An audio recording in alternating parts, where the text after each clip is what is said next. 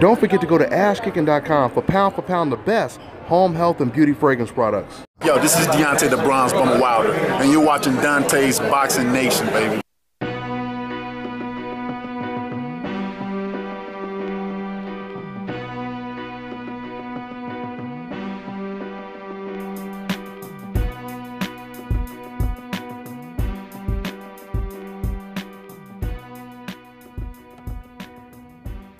You have got to be kidding me. Luis, you have got to be kidding me. Dante's Boxing Nation, what's going on, guys?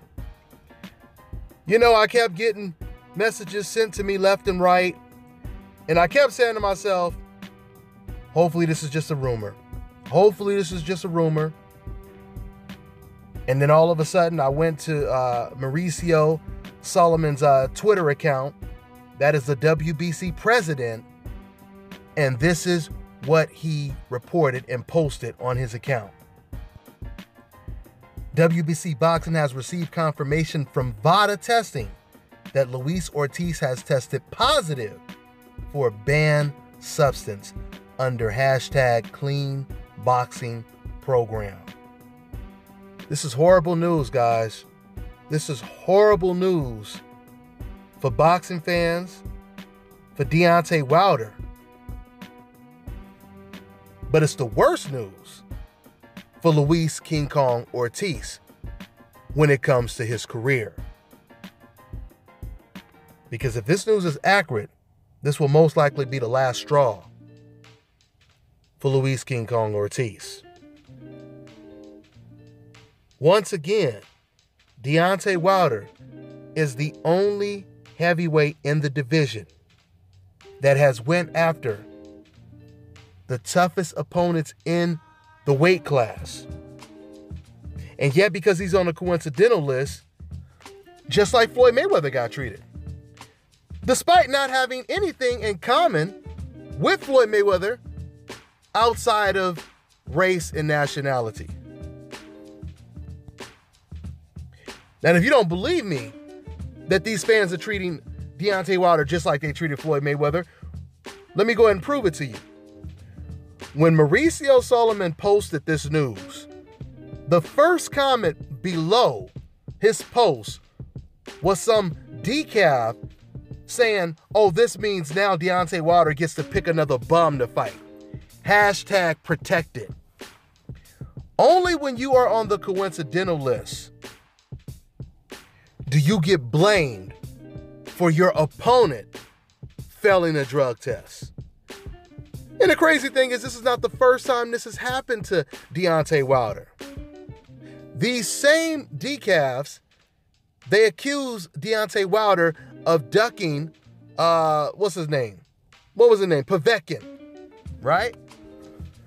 Soon as Deontay Wilder surprises them, gets ready to fly all the way to Russia to fight Povetkin in his own backyard, this man, just like Luis Ortiz, at least according to the WBC, fails his drug test. He fails his drug test. And yet, even though he failed his drug test, they still said the man on the coincidental list is just picking bums to fight. He's protected. I want you guys to understand how ridiculous this sounds. Imagine if Gennady Golovkin, you know how he decided not to fight Andre Ward? Well, imagine if Golovkin just decided, you know what? I'm going to fight Andre Ward. I'm going to beat him. I'm going to show people I'm better, etc., etc. He signs the contract. The fight is done. It's a done deal. It's signed. It's official, right? And then all of a sudden, Andre Ward fails a PED test. Do you think anyone would be calling Golovkin a coward and saying that he's protected after he signed a contract to fight Andre Ward and Andre Ward failed a PED test? That's a rhetorical question, isn't it? I mean, but it doesn't even have to be Andre Ward. Hell, what about Jamal Charlo? Let's say Jamal Charlo failed a drug test after Golovkin agreed to fight him. What about when Lara was calling out Canelo? And then Canelo decided to fight Lara. Imagine if Lara failed a drug test, right? Imagine if Leo Santa Cruz decided he was going to fight Guillermo Rigo, right?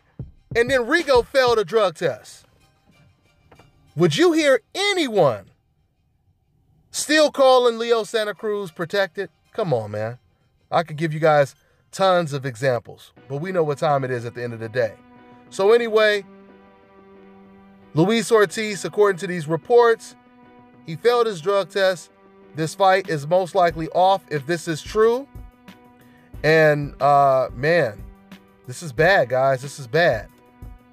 I guess this means now Deontay Wilder will most likely go after Anthony Joshua. Not only will he most likely go after Anthony Joshua, but now Bermane Stiverne. Remember, Deontay Wilder's people, they paid off Stiverne so that they could fight Luis Ortiz. So they may end up fighting Bermane Stiverne in the main event. That's probably what's going to happen. If this is true that Ortiz failed this test, I wouldn't be surprised if Wilder just fights on Bermane in a rematch. That's the only fight that really makes sense. So this is very unfortunate. I'll be talking more about this when we do the show. That's all I got for now, guys. I'm on to the next one.